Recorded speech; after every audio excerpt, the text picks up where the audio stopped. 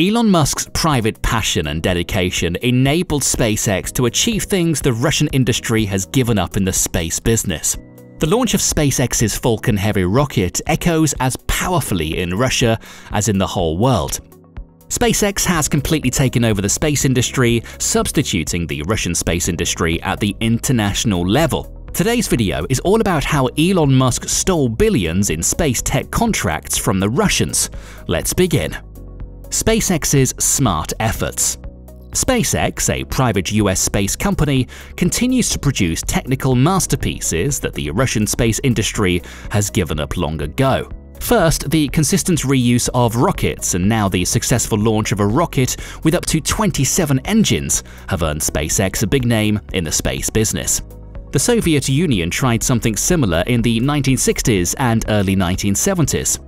Sergei Korolev, the rocket designer who launched the first satellite and the first human into space, began developing the so-called N1, a super-heavy rocket with 30 engines that can put a 75-ton space station into orbit and perhaps to the Moon and Mars.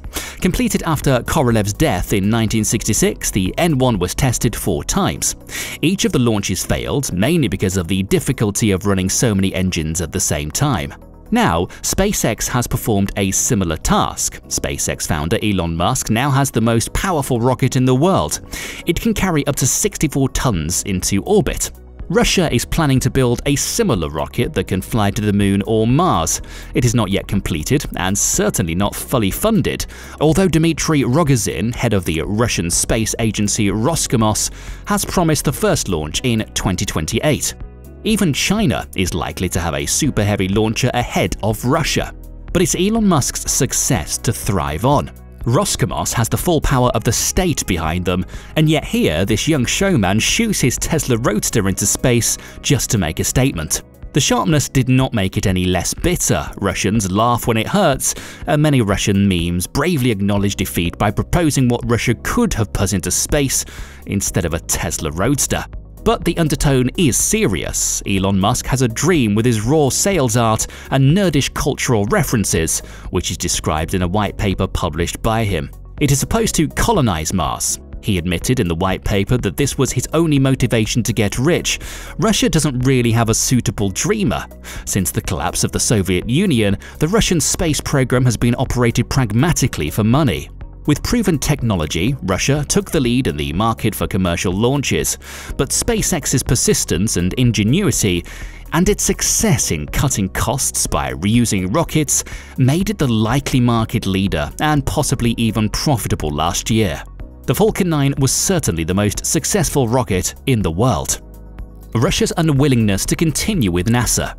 Russia will withdraw from the International Space Station after 2024 and focus on building its own orbiting outpost. The country's new space chief briefed on his plans amid high tensions between Moscow and the West over the fighting in Ukraine.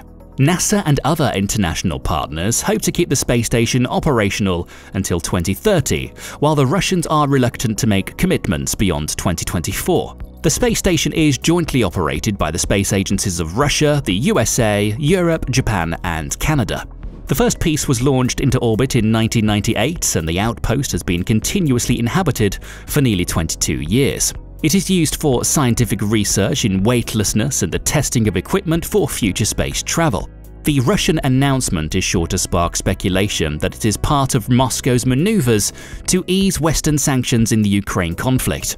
With Elon Musk's SpaceX company now flying NASA astronauts to and from the space station, the Russian space agency lost an important source of revenue.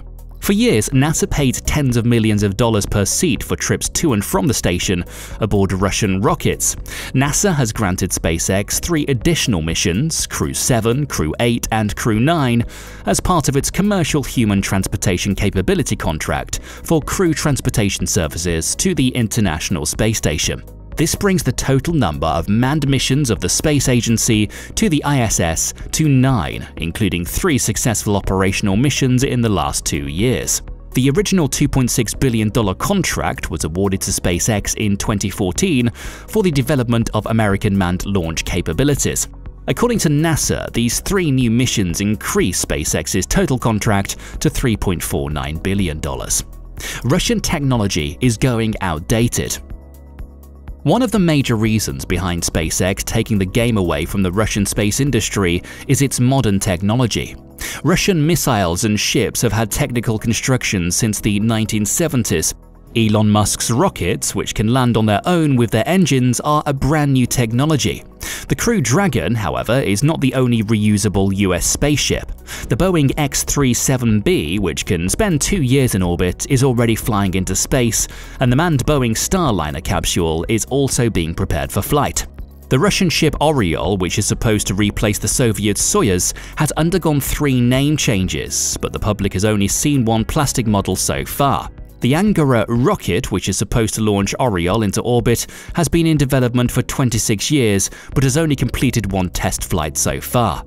China has also overtaken Russia in the satellite industry. Its satellite constellation has doubled in 5 years, while Russia's has increased by only a third. China currently has 363, the United States has 1,327, and Russia has 169 satellites. Unlike China and the US, Russia does not produce smartphones, navigation devices, or cosmic radiation-resistant electronics needed for satellites. Their plans to gain a foothold in space exploration have also failed. In 2013, Russia promised to build a heavy-class rocket, a new manned ship, launch several orbiting space telescopes, and even set up an automated lunar base by the end of the decade. By 2030, it also planned to build a rocket for interplanetary flights, bring Mars soil back to Earth, and prepare to put cosmonauts on the Moon. But Roscosmos still needs to do half of its job, so they need a significant renewal of their space strategy. Strong competition against Russia. Russia continues to dismantle its role in the space industry, alienating itself from international customers it has long supplied with space resources, because President Vladimir Putin refused to withdraw from the attack on Ukraine. Since Russia began its invasion, the head of the Russian space agency, Dmitry Rogozin, refused to launch the payloads of a British satellite company, stopped supplying Russian-built rocket engines to US customers, and threatened to sever relations with its partners on the International Space Station, including NASA. The most sensitive current space policy issue is the International Space Station. For over 20 years, NASA and Russia have worked together to build and maintain the orbiting laboratory 200 miles above Earth. The first modules were American and Russian. The first 2 astronauts to enter the space station when the lights were turned on were an American and a Russian cosmonaut together. So it's the end of a long companionship. Meanwhile, Russia's competitors are preparing to conquer the Moon and Mars. In 2 years, the Americans will send the Viper lunar rover to Earth's satellite in search of water. In 2023, NASA plans to build the Gateway space station in lunar orbit, from where astronauts will land on the Moon a year later. The construction of a habitable lunar base is planned for 2028. The Perseverance rover and the very first mini-helicopter have just taken off for Mars.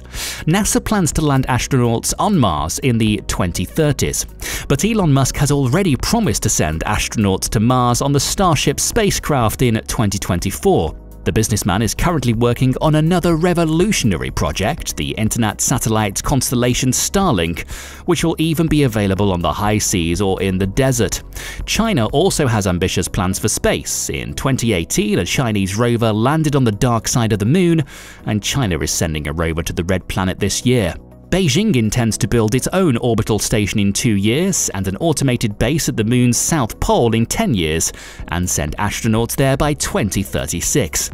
At the same time, SpaceX is the only company in the US actually certified to fly astronauts to the space station. NASA has signaled that it is willing to invest billions of dollars in SpaceX to keep operations going on board the aging orbital outpost. With NASA's continuous efforts to establish a commercial crew program and SpaceX offering its quality services, Russia has no chance to make a comeback anytime soon. So that's all for today. I hope you found this video informative, and see you in the next one. Don't forget to subscribe to the channel if you're new here, and hit the bell icon so that you don't miss any future updates.